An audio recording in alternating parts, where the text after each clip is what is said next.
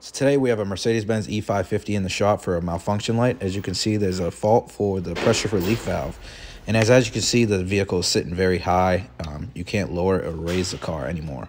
So here is where the pump is. We're going to get access to it. As you can see, this is where the broken wire is. The wire will also break a little farther up down the harness. So you can see it's broken there and up here. So what we're going to do is we're actually going to repair this wire. As you can see, I'm stripping up the wires. And now we're going to install the Mercedes solder connectors.